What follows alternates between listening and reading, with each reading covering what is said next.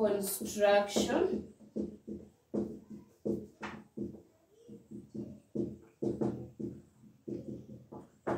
classification of construction materials. So materials are classified into 4.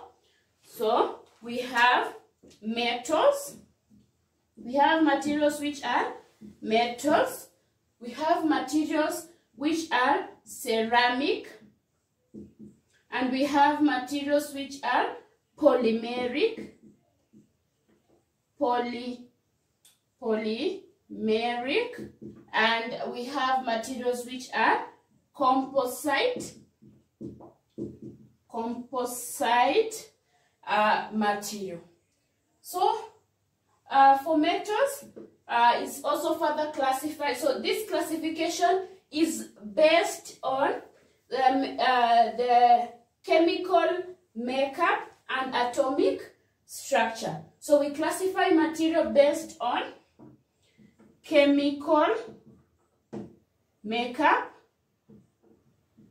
and the atomic structure. So when you classify materials based on chemical makeup and atomic structure, we'll have metals, we have ceramic, we have polymeric and composite material. So we can have a chart.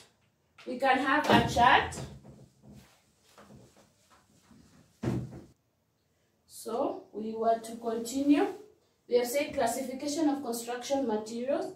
We have metals, ceramic, polymeric and composite material. So this is just a chart to show the classification of construction material based on chemical makeup and atomic structure. We have metals, ceramic, polymeric and composite material. So metals are further classified into 2. We have ferrous and non-ferrous metals. So from the word ferrous, they are metals that contain iron, because iron is written Fe. So ferrous materials, they are materials that contain, they are metals that contain iron. Examples are iron and steel. So here we can have cast iron and steel. Now for non-ferrous metals, they are metals that does not contain iron, or it has very little that is not recognized iron. So we have example, we have copper and aluminium. So for ceramic materials, they are materials that are brittle. They break easily. So we have stone, clay products, we have glass and cement. For polymeric materials, they are materials made from organic molecules. So we have timber, plastics and rubber.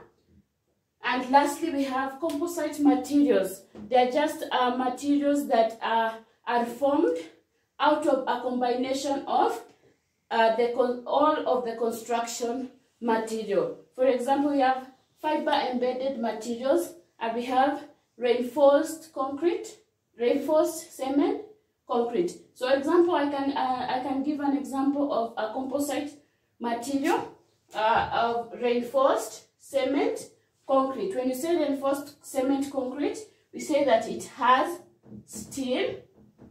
Okay, so it has steel for reinforcement, and then it has cement, and it has concrete is a combination of cement and sand and ballast, you know.